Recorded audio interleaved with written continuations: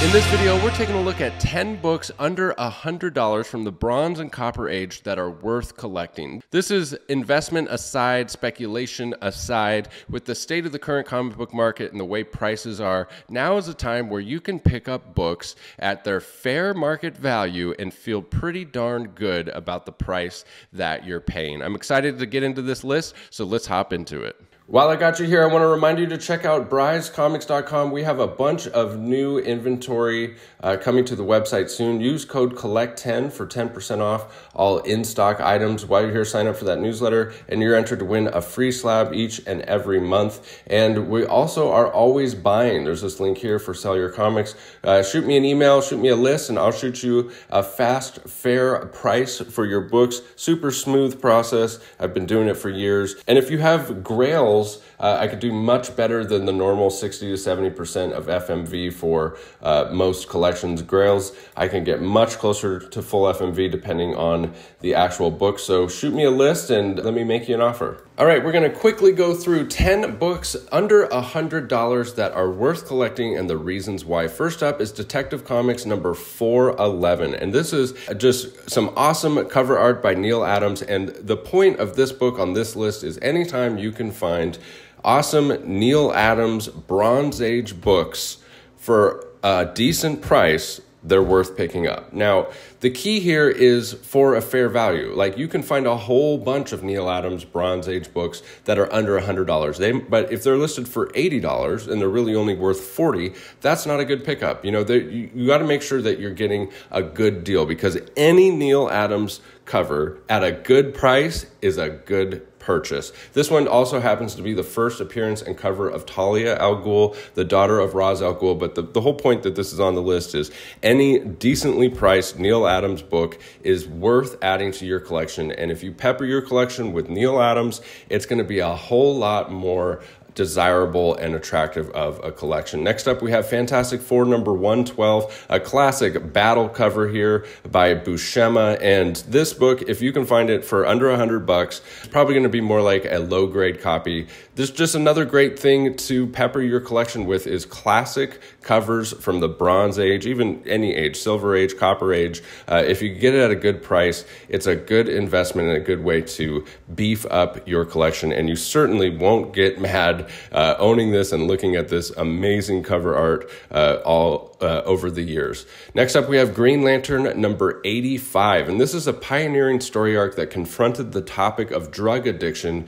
which led to more relatable stories in comics. And the point that this is on the list is you can pick up somewhere between a low to mid-grade copy of this book for under $100. But I wanted to put on here like pivotal points in the comic book hobby, pivotal stories, turning points, things that changed our hobby. Those are cool books to own in your collection, to have these conversation pieces, and it makes you, more well-rounded in the history of this awesome hobby that we all love so much. Next up, we have Amazing Spider-Man number 100. This is just a classic cover art by John Romita Sr., and it's the milestone issue. So the reason I wanted to put this on the list, you can find a pretty decent copy for under $100 raw, and milestone issues are kind of a cool thing. At one point in my collection, I had all the milestone issues for Amazing Spider-Man. I had 100, 200, 300, 400, 500, etc. And I had to get like the best one for each one.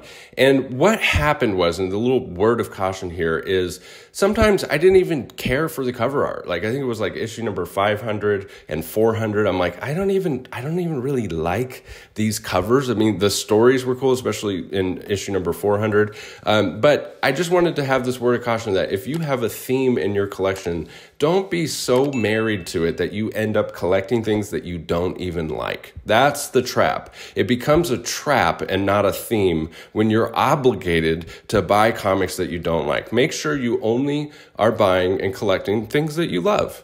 Next on the list, we have Marvel Superhero Secret Wars number 1. There are plentiful copies of this, well under the $100 mark. You can probably buy a handful of these in super high grade for under $100, but it's worth having because this story arc is so important, so cool, and you could probably even get possibly the whole 12-issue limited series in super low grade for under $100. But the point is, it's a great cover, it's a great story, and it's just going to be more and more classic over time, worth picking up in high grade. Amazing Spider-Man 252, the next two books on this list, I believe, if you're just starting out with comic book collecting, I believe the next two books on this list should be the first books that you buy. They are so incredibly collectible, desirable, awesome to look at, key issues. They just check all the boxes. I honestly think that this book and the next book should be in every single collection. Amazing Spider-Man 252 ties for the first appearance of the black symbiote costume. We don't even need to get caught up on whether it ties. You just need this book in your collection.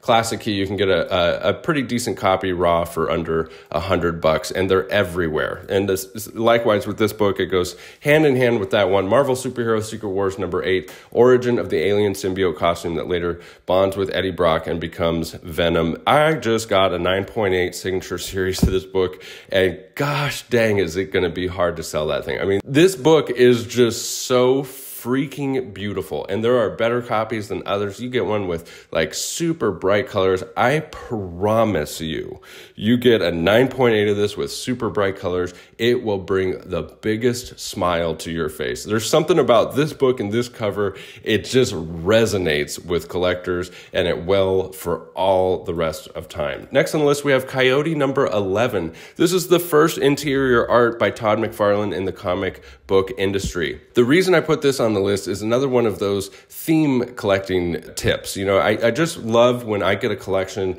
that comes through my shop where the collector had a very specific theme. I think I might have one on the way where they had all the Todd McFarlane notable keys, including this one. And I just thought, man, that is so cool. It's just like such a cool little section of your collection to be able to say, this is my Todd McFarlane stuff. And this is his first interior art. So if you have an artist or a writer or something that you absolutely love, you seek out their notable, like first works. And oftentimes they're very affordable because they're on books like this, which are, rather obscure.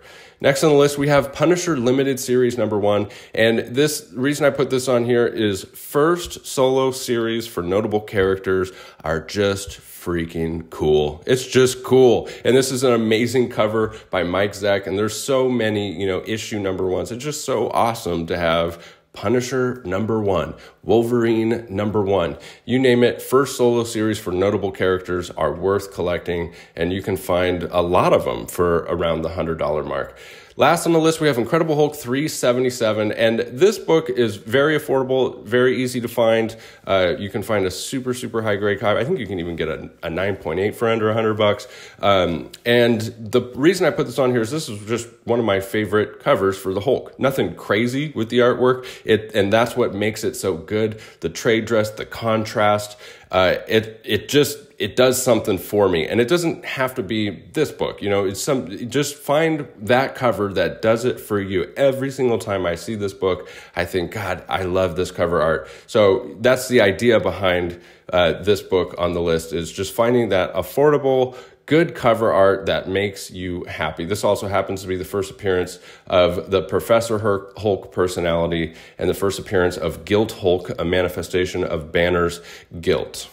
Don't forget to check us out over on Whatnot. There's a link down in the description for $15 towards your first purchase on Whatnot. And we always have books in the Buy It Now for under $15, so you can stop by and pick up some free books. If you're new to Whatnot, just pay for shipping. Thank you as always for sticking with me to the end of the video. We'll catch you in the next one. Bye.